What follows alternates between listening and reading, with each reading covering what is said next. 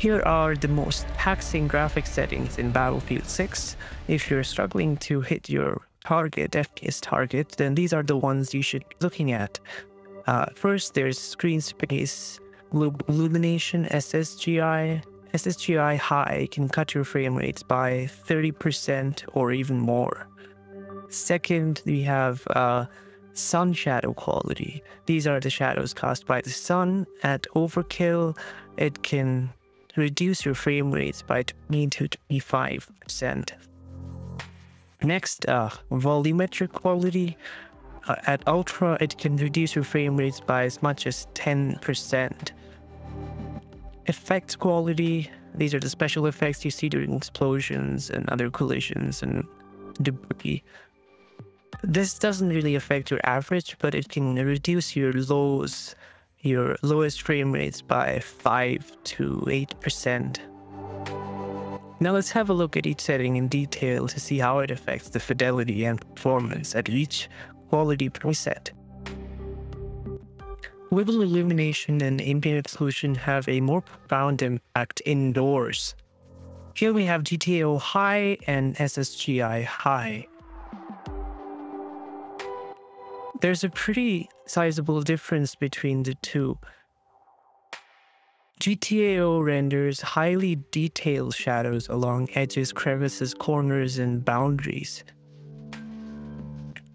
while SSGI primarily emulates bounce lighting, color bleeding, and indirect diffuse lighting.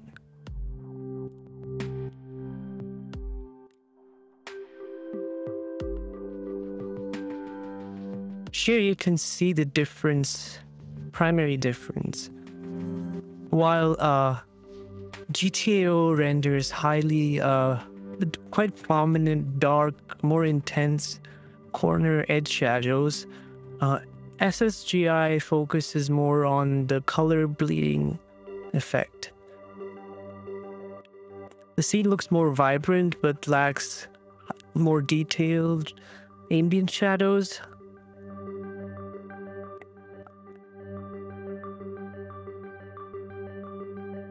We did a more in-depth video on this. Be sure to check that out. SSGI low and SSGI high look almost identical in indoor scenes.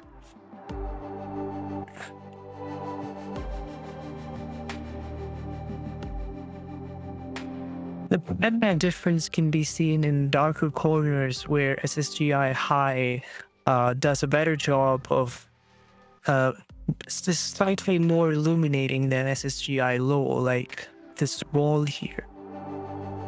This is because of the fewer ray count at SSGI low compared to SSGI high. Without AO, the scene looks rather flat and dull without the ambient shadows. Here's a comparison of off versus GTAO low and GTAO high. You can see that GTAO also renders an approximation of the character self-shadow on the wall there.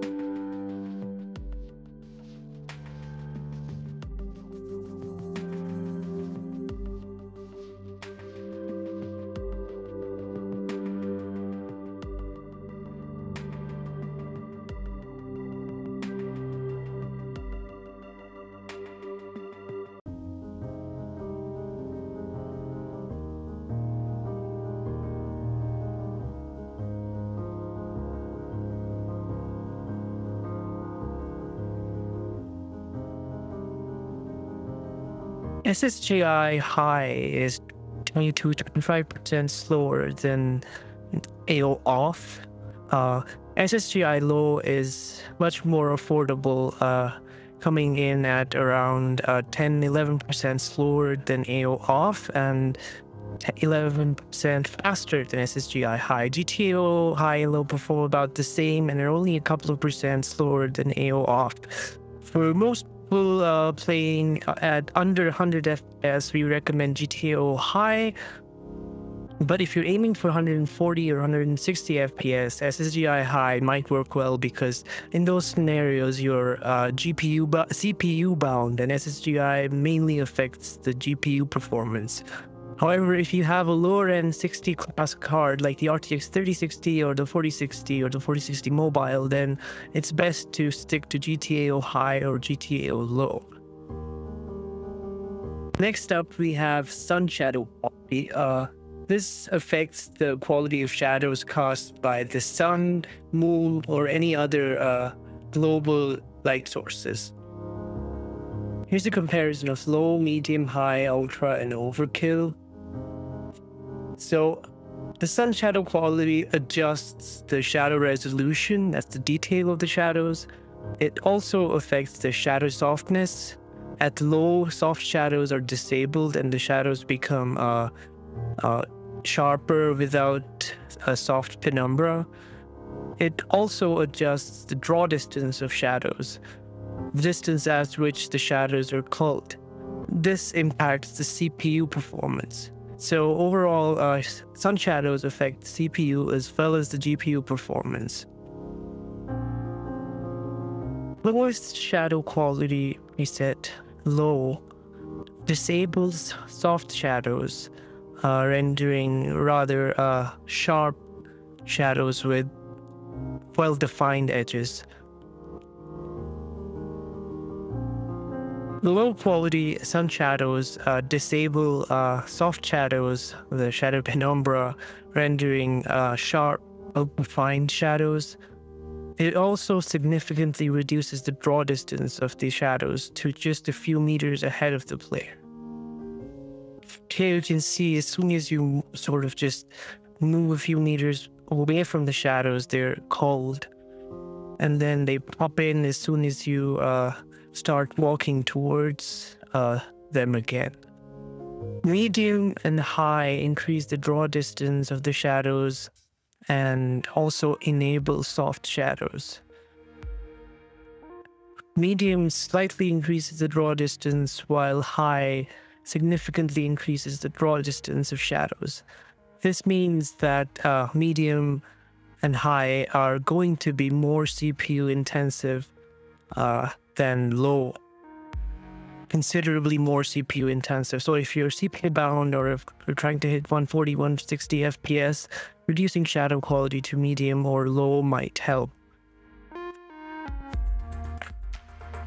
Medium and low primarily differ with respect to the draw distance and the deep level of shadow softness. Medium is soft, has soft shadows, but not as soft as high. And high also has a considerably higher draw distance. You can see this in the form of the finer foliage and tree shadows in the distance. Ultra and overkill quality shadows further increase the draw distance, though it's not really noticeable over high. Furthermore, they continue to increase the penumbra width. The shadows become even softer. And lastly, ultra and overkill enable the finest quality shadows covering vegetation, foliage, grass, trees, and other finer geometry.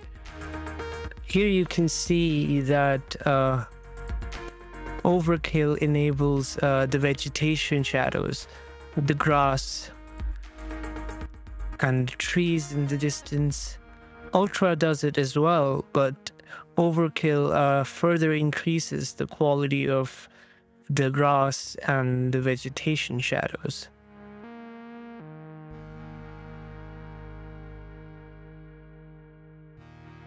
Sun shadow quality is the second most taxing setting in Battlefield 6 after SSGI. Overkill is almost 20% slower than low, Ultra is 15% slower than low. High is 9% slower, and medium is only 2.5% slower than low. Now here, going from low to medium and high increases the GPU as well as the CPU load. So keep that in mind if you're going for higher refresh rates. Ultra and Overkill primarily increase the shadow detail and increase the GPU load. Medium and high are the sweet spots for most people, but if you're aiming for 144 and 160 FPS, then you might want to stick to medium or perhaps even low if you can't hit your target. Next up, we have volumetric quality. Now, this adjusts the quality of the interaction of light with particle effects like fog, smoke, and smog. At higher quality settings, as light passes through fog and the other particle effects, its path will be more and more defined, which will result in sharper and more higher resolution God rays, volumetric rays, like here, while low results in pretty much you can't see the edges of the God rays, the volumetric rays. At high, you can slightly see the edge. It's a bit blurry, but it's still fairly defined. At ultra, it's the most defined. The same applies to the fog and smoke and all the other particle matter.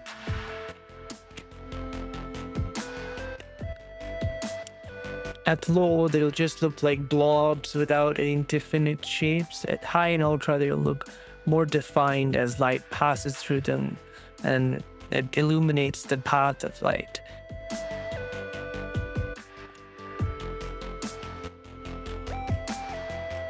Performance-wise, this is kind of taxing. Volumetric quality is pretty taxing. Low is 9% faster than ultra and 6% faster than high. For most people aiming for 120, 140 FPS, I'd say go with high, because since this is GPU bound, it's not gonna impede your race to the top. So, but if you're already GPU bound, if you're trying to hit 70, 80 FPS and are struggling with that, then drop it down to low, because then you're GPU bound probably. Effect setting is another graphics quality setting that drastically increases the CPU overhead during explosions, collisions, and other finer particle effects. Here we have effects quality at high on the left and effects quality at low on the right side. While the difference between the two is minimal, mainly high mainly increases the number of particles, embers, debris, and other related particles during explosions and other explosive effects. But the differences are fairly minimal. Most people won't even notice them. What you do notice is the frame rate impact.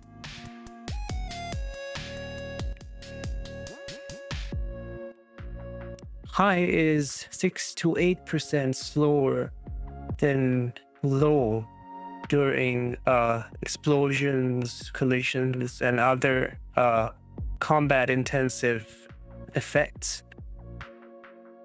We recommend everyone to set this to low, as you barely lose any fidelity and you gain a sizable improvement in your 1 percentile.